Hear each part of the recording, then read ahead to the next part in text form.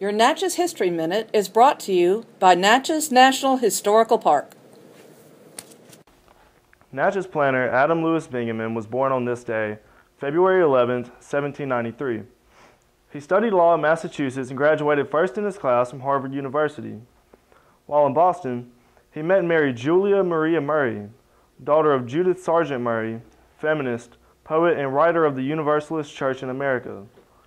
Bingaman was an avid horse racer and breeder. The noted thoroughbred racehorse, Lexington, was stabled at Fatherland, the Bingaman plantation. For over 2 decades, the Bingaman stables dominated the racetracks at Natchez, St. Francisville, and Metairie. A member of the Mississippi House of Representatives, Bingaman was described as having a dignified and commanding appearance and was a natural orator. He served as president of the state senate from 1836 to 1840 and was chosen to give a speech in honor of General Andrew Jackson in Natchez in 1840. Reputedly, Bingaman was a linguist who mastered several Native American dialects. After his wife's death, Bingaman had a long-term relationship with a free black woman, Mary E. Williams. He died in New Orleans in 1869.